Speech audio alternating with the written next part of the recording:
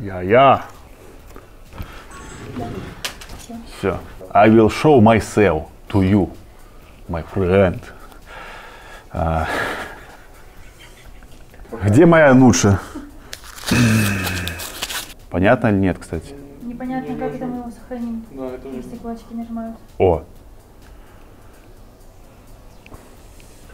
Hello everyone, my name is Kirill and you are on the AutoAdviser channel.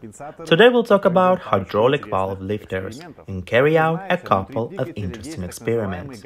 As you know, there is a so-called gas distribution mechanism inside the engine, which is responsible for the opening and closing of the intake and exhaust valves on time. The valves themselves open directly with the help of camshafts. Here I have a sample.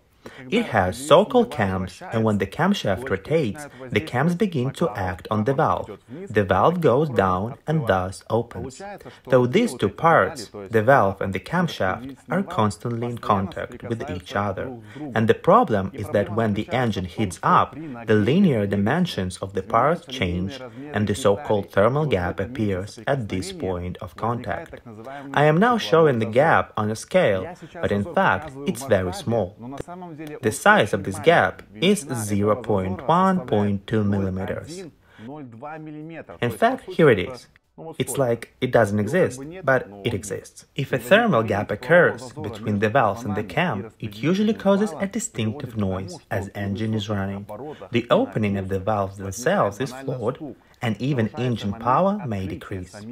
Of course, when designing cars, engineers took into account the fact that a thermal gap will occur, so they designed parts in such a way to minimize the size of this very gap. But still, it's impossible to completely eliminate it. Therefore, for older engine models, approximately every 10,000 kilometers, it was necessary to manually adjust this thermal gap. So if you had an old car, you would manually set the gaps between the valves and camshafts. A special set of tools was sold. There were thin plates in it that had to be pushed into the gap and manually set its length, while also remembering to do that every 10,000 kilometers. And take into account that you'd have to know how to do it also. So, over time, as you probably got by now, an automatic device was developed that adjusts and maintains zero valve clearance, and this device is called a hydraulic valve lifter, or hydraulic tappet, or hydraulic lash adjuster. From the very name of it, it's clear that this device is adjusting something, in this case our thermal gap, and the prefix hydra indicates that liquid is used inside it. In the case of an engine, oil is used there. Hydraulic lifters are installed directly between the valves and the camshaft cam. In most cases, it looks something like this. Here is the valve, then the hydraulic lifter, and lastly, the camshaft. I said in most cases, because the valves do not always work directly with the camshaft. Sometimes there is also a set of levers and rocker arms between the camshaft and the valves. And so based on all of these, the hydraulic lifters themselves come in several types. This is called a hydraulic pusher, this is a hydraulic support, this is also a hydraulic support, and this is a roller hydraulic pusher, because there is such a nice roller here. Now let's look at the principle of work of hydraulic lifters. As you already understood, there are several types of them. They are of course structurally slightly different from each other, but the principle of operation remains the same. Let's do a little experiment. For this I need a syringe, inside of which I inserted a regular spring. And also I need a small container of water. It should be clear that the hydraulic lifter reciprocates. The amplitude of these movements is small, literally 1/10 of a millimeter, and therefore keep in mind that my movements will have a much larger amplitude. The initial position of the hydraulic tappet is a little preloaded. Let's say there is a thermal gap here, which we must compensate. There is also an oil supply to the hydraulic lifter. Let's say we have oil supplied through this hole and liquid, but water in this case. In order to compensate this thermal gap, the hydraulic tappet raises its upper part with the help of a spring, and at this moment, oil is filling the hydraulic tappet. Let me show you this again. Here is the starting position. Now the spring has gone up and oil is being pulled inside the hydraulic lifter. So now that we have zero valve clearance while the camshaft and hydraulic lifter in those positions. So when the shaft turns and the cam presses on the valve itself, we must maintain this position of a tappet. It's not clear how it stays this way, because if we press the syringe, the water will pour out. How are we going to maintain it? Well, I will explain. Let's go back to the starting position. Take some liquid, like this.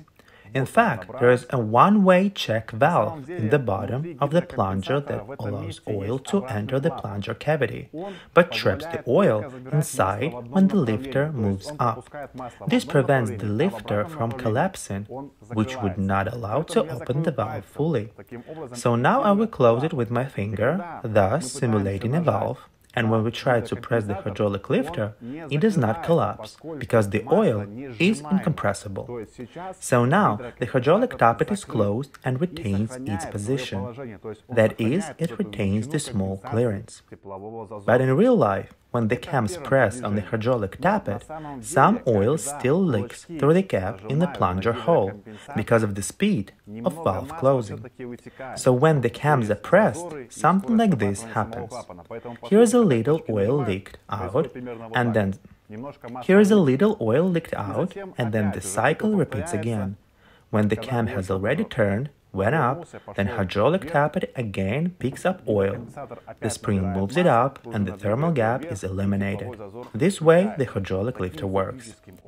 It should be noted that oil is involved in the operation of the hydraulic lifter, so always contacting the body and plunger oil holes in the hydraulic lifter through which this oil enters.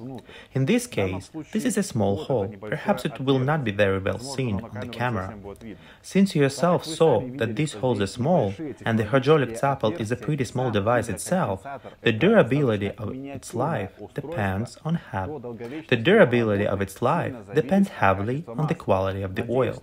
I hope that with this example, it became clear to you how the hydraulic lifter works. If it so happened that you need to buy a new one, then be sure to go to our website, AutoAdviser.by. A few words about operation.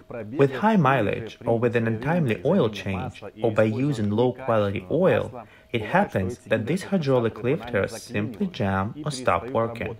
Then there is noise, can be heard, as I said, increased wear, and even a decrease in engine power.